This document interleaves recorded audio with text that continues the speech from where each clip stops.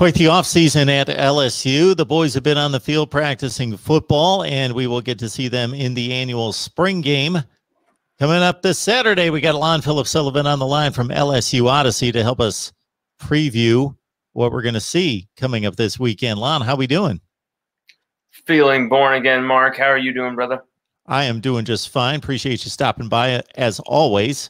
And let's get started on this thing. So, of course, the spring game is a big deal because people can actually watch the game in person and on television. So maybe a little bit too much is made out of it because there are other scrimmages that are just as significant to the coaches to evaluate the players.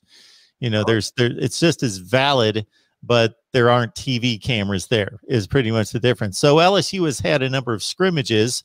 The most recent was last weekend. So what are the most outstanding articles from those scrimmages that stand out to you to learn more about this football team? Well, are you meaning specifically players, positions? Yeah. What stands out the most? Well, I mean, Mark, you got to begin with this absolutely improved LSU defense. I mean, this defense could go from 124th in the nation to 4th. I truly believe that.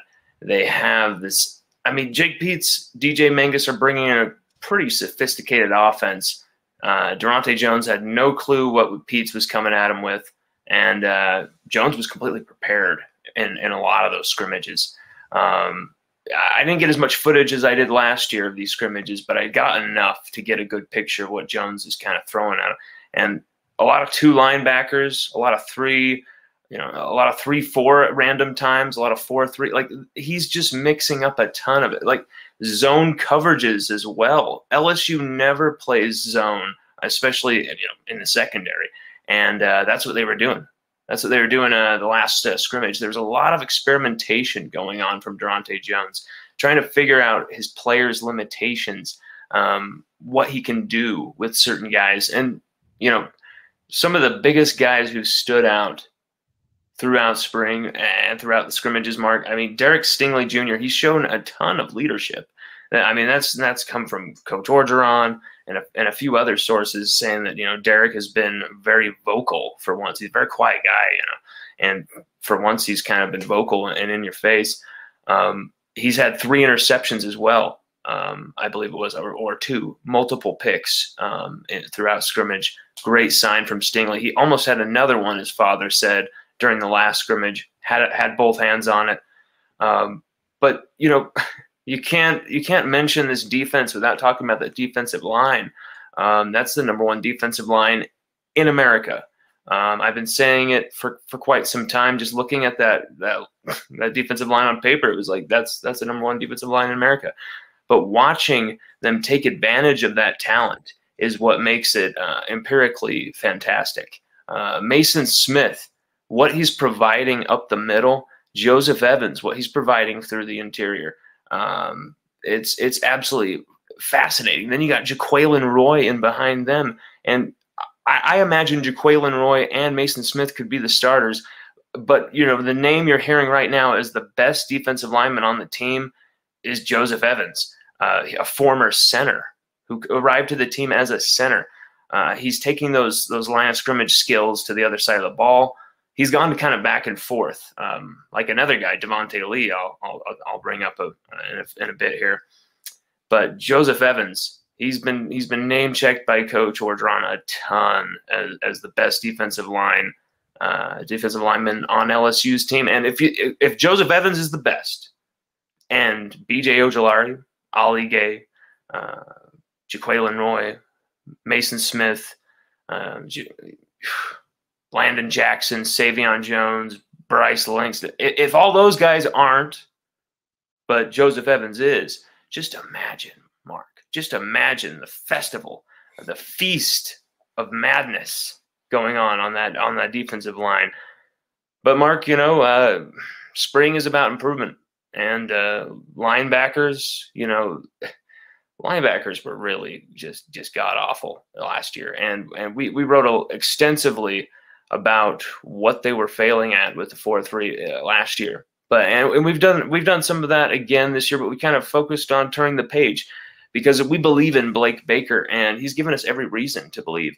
Coach Orgeron says he wears cleats to practice, running around looking like Kenny Powers out there, Mark. This guy, Damone Clark described him as the coolest coach he's ever had. So this guy's got swag. He's got pedigree. It didn't work out for him at Miami. A lot of Miami fans were laughing at some of the tweets of Coach Orgeron saying, he's a great recruiter, things like that. It's all turned out to be true. Blake Baker is even being used out of position for a few guys. He's recruiting a Denver Harris cornerback with Corey Raymond in Houston because, Blake Baker's a Houston native. And then you got him recruiting Shamar Stewart, defensive end, 2022 class. 5-star powerhouse, absolutely. Powerhouse brick house, this dude. He's recruiting him in Miami because that's his old stomping grounds from just a little bit ago. So he was already recruiting Shamar Stewart. So, this guy is a defensive coordinator. He was an ex-defensive coordinator. So you're putting him at linebacker, and he's in his element, and I've seen immediate improvement. It hasn't been perfect, but that's not the point about spring. I'm just seeing a lot of energy, and they're, just flying to the ball. They're attacking the ball, Mark. And guys like Josh White are sticking out. He was banged up for a bit, but he's come back, and he's gotten rid of that gold jersey, switched back to the purple, and he had a hell of a final scrimmage. I'll tell you what, he walloped some people. Bug Strong, that guy, he'll make you pay the price. That guy's vicious. I think he's LSU's London Fletcher this year, Mark. Trust me, if you can see any pictures, any footage of Bug Strong, LSU's London Fletcher fits the bill. Every LSU fan should be excited with that linebacker core led by Damone Clark. It's going to be a lot of hungry, hardy guys, but this defense, Mark, is just unbelievable. I'm taking everything, Lon, that you've got for me here. The one thing I will say is you're going to rile some people up in Clemson in particular, other places across the country, but Clemson in particular, when you call LSU's defensive front the best in the country. Well, they can scream, they can kick, they can cry all they want, but Andre Carter and his company, they're going to drag them all the way to hell and back. This defensive line, they're going to take over college football, Mark. This is a beast of every opposition's burden, my man. These guys, they will take you to town. I mean, Ali Gay, BJ Ojolari off the edge, and that might not even be the starting defensive ends. I mean, we haven't even talked about Savion Jones. Landon Jackson is just barely coming back. This is a unit that is beyond elite, and now they're coached by an NFL guy with 25 years of combined experience, a guy that Bill Belichick had to have twice.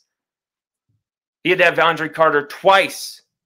Not just once. He had to have him come back twice because of that defensive line was so struggling. He needed a guy he could trust who could show the new guys how to do it. Andre Carter is that coach. I've seen absolute brutal practice footage where he just stops everything and just, no, again. I didn't see anything like that in 2020. Even with, social distancing going on, you can still be vocal. You can still be intense.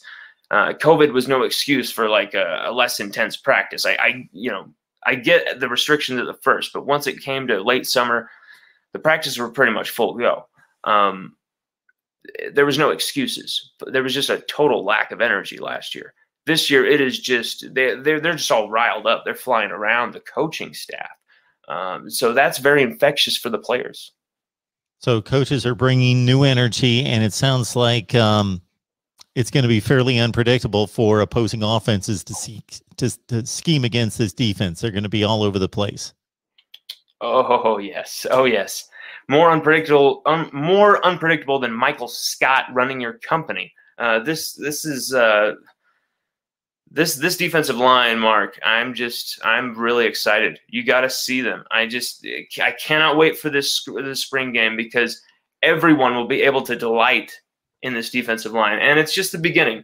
I hope everyone remains healthy because there's a variety of options, just a lot of different things that Andre Carter Coach Orgeron, who's very involved in the D-line. A lot of things they can do. And they hired a new analyst, Carson Hall from Georgia. He was a part of that 2018 national champion runner-up team that played in that epic Rose Bowl game against Oklahoma. We hired him on to kind of try to attempt to replace Christian Locouture as the graduate assistant. I should say graduate assistant, not analyst. And Carson Hall has immediately brought in a ton of just ass-kicking energy.